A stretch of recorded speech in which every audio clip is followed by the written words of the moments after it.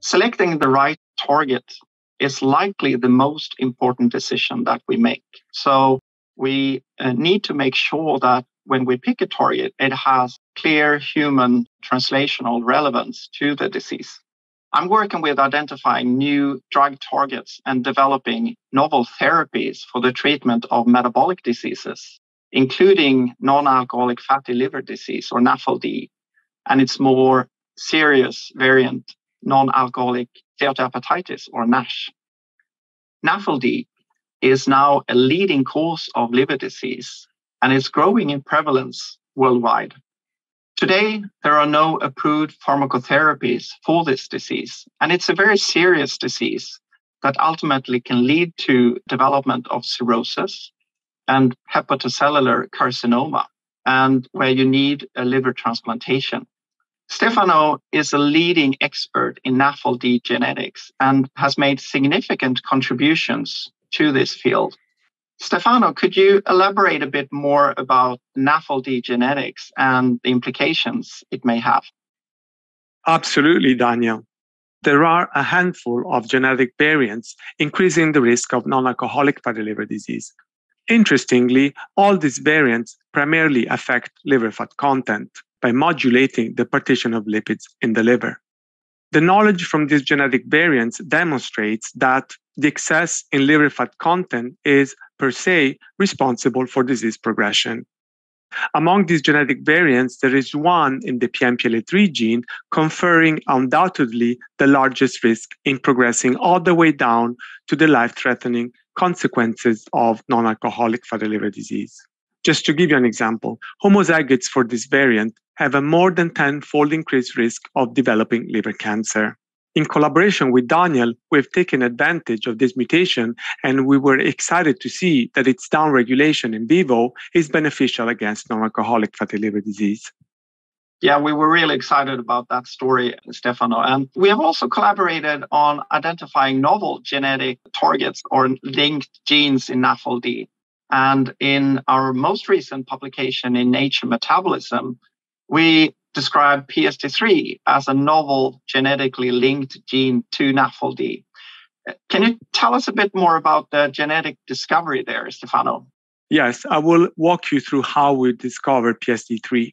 We started by a candidate gene approach where we examined more than 30 genes affecting circulating triglycerides in individuals where we knew exactly the amount of liver fat content.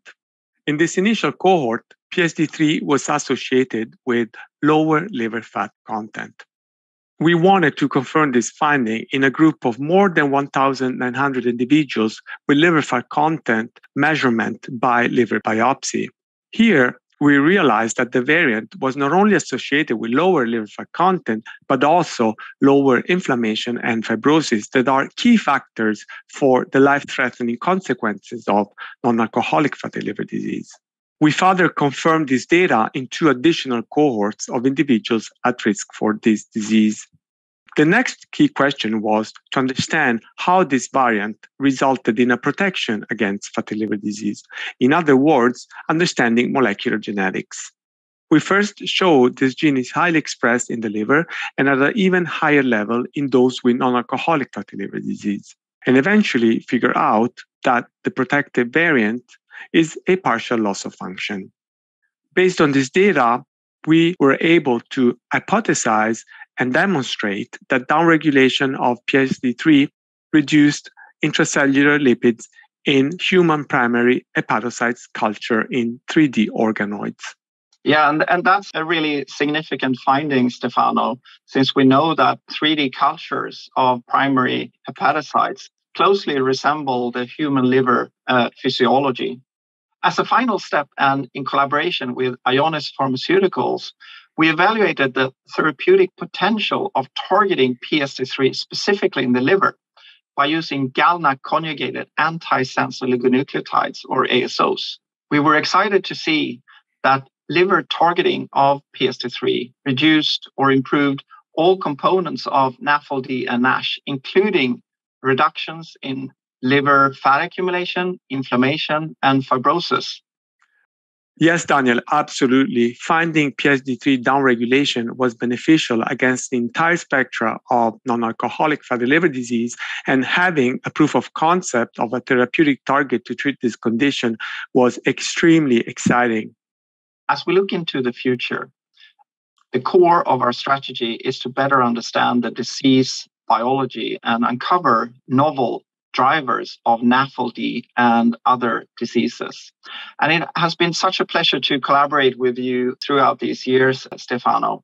And I'm really optimistic about what the future will bring and excited to continue our collaboration. Yes, Daniel, absolutely. The pleasure was mine. This teamwork has been a great journey, and I look forward to even greater discoveries.